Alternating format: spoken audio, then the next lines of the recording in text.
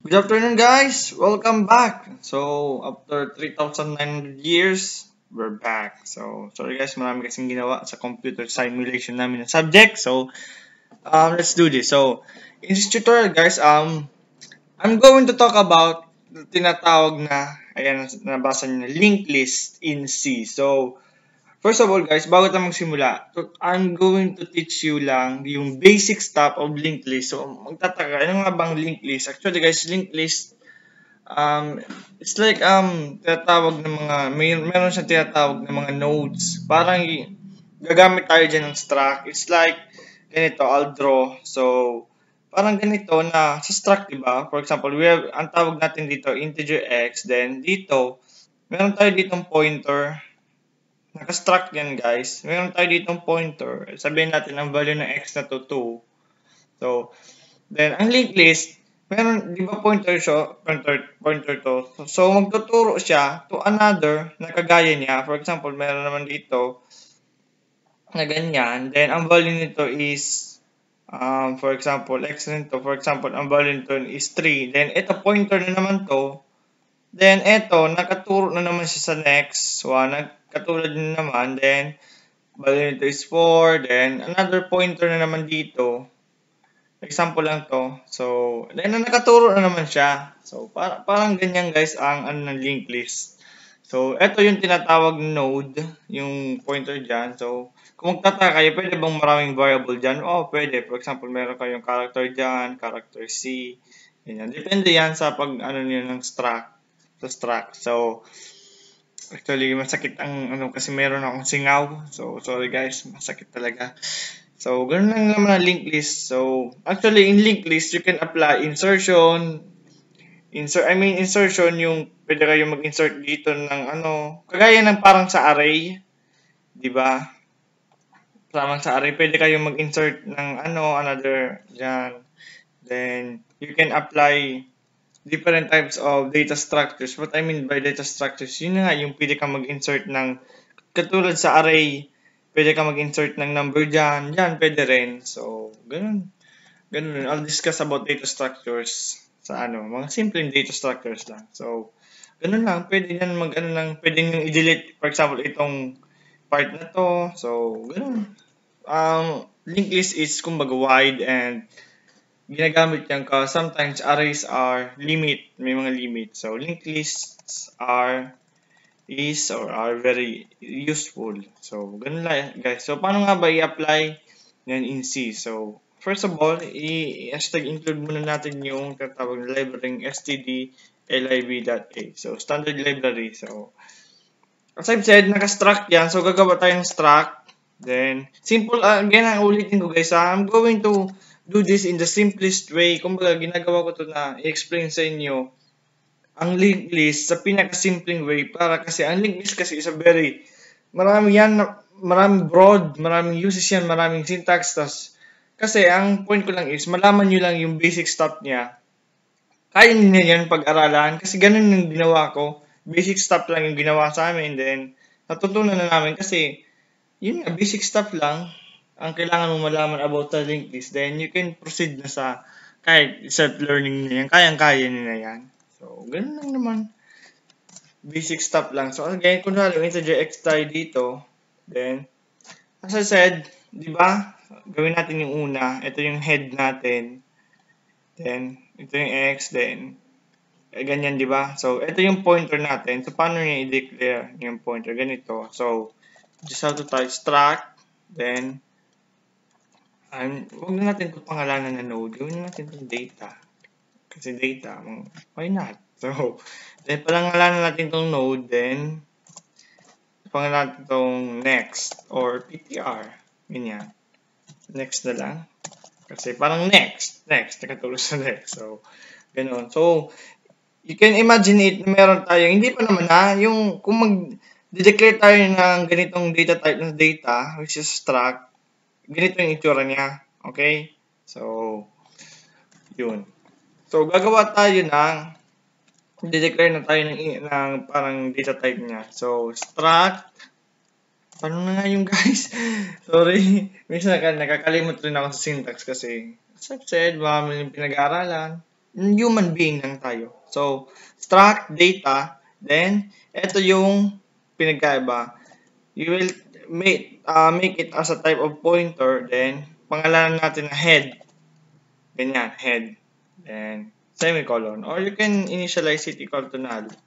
So, kasi pointer siya. So, then, di pa yan tapos. So, ayan. So, meron tayo guys na gagawa tayo ng, di ba sa previous kong drawing dyan, di ba ilang ginawa ko? 4. So, gawin natin 3. Gawa tayo ng 3 ganito.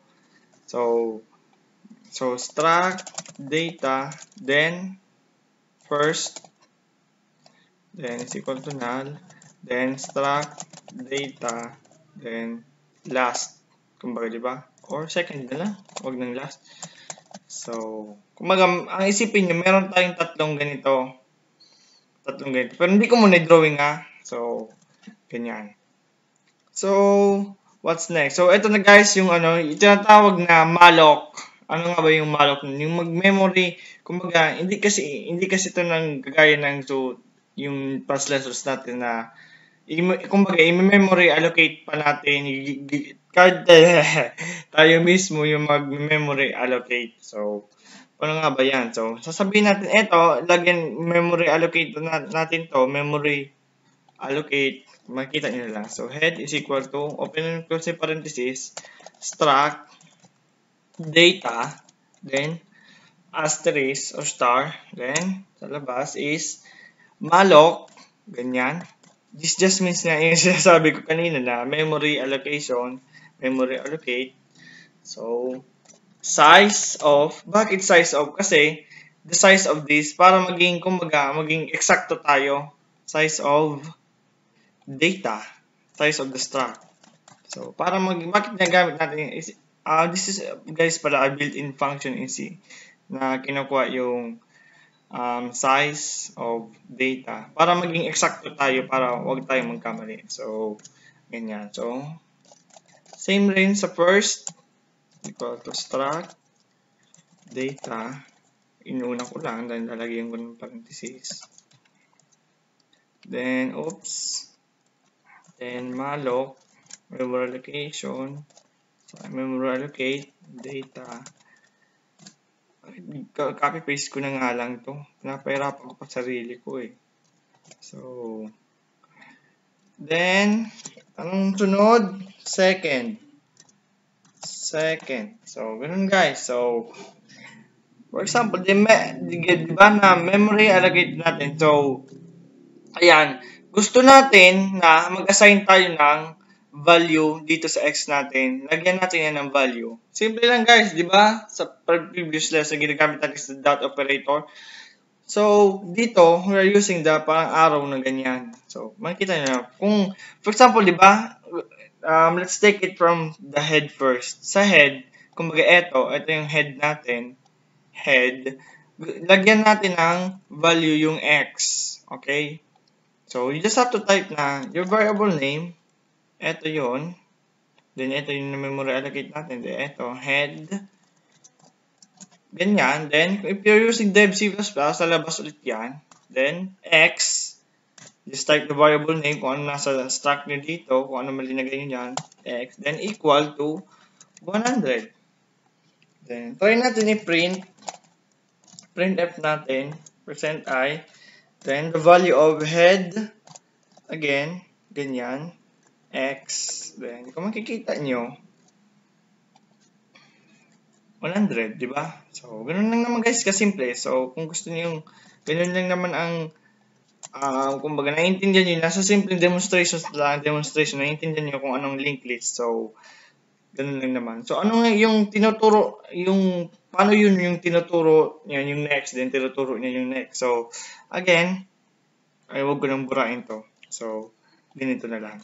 So, una natin gawin is, lagyan lang natin yung value, yung x natin. Then, paano kung gusto ko, di ba 100 na to? Paano kung gusto ko itong pointer natin, ituro natin doon sa sunod, which is, yung first natin. Tandaan nyo, this is our head ha, yung first. So, you just have to type na head, then, ganyan ulit, arrow, then, Tama. The variable name of our the pointer. Then next, oops, is equal to, tama. No, ngayon, first. So, this just means na, itong statement na to, assignment statement to, this just means na, itong pointer natin, ituturo niya yung sunod, which is, ito yung head natin na, head, H, ito yung first. Tuturo niya yung ito na ginawa natin itong instance or itong first. So, pareho lang naman ito kasi they're all made of this same data type, which is ito. So, then ito again, ito pointer ulit to. Then ito wala pa tong value kasi di pa natin inassignan. So, ganyan. So, then since na tinuturo niya na, so, magtataka ano kung tinuturo. So, I'll tell that to you later. Then, again, lagyan natin yung value yung first natin. Lagyan natin ng value first. Oops, tama. X ulit. Kasi, as I've told you, pareho naman siya ng data type. Pero, kumbaga guys, pareho sila ng data type. Pero, iba-iba sila. Gets nyo? Parang nag-declare ka ng integer X, integer Y. Diba? Pareho yung data type, pero magkaiba yung X at Y. So, ganun. Then, 200, lagyan natin ito ng 200. Then, again, try the statement again na kunyari, itong first natin, tuturo natin doon sa second. Second ba ang pangalan nun? Yes, second. S na lang ang ano ko. Then, as I said, the same. Then, ito ulit, may pointer. Then, ituturo again. Paano ba yun? You just have to type first the variable name, then the pointer, you're using the C++, then yung tuturo niya, tama, yung second. So, this just means na ito, ang statement na to, sinasabi lang is, bakit ko pa inano? So, this just means na, ito, tinuturo niya nga, ayan, which is itong second. So, yun na naman guys. So, kung gusto niyo i-print, print F nyo lang yung dati natin ginawa, yung ganito. Percent %i, then first, then ganyan, X.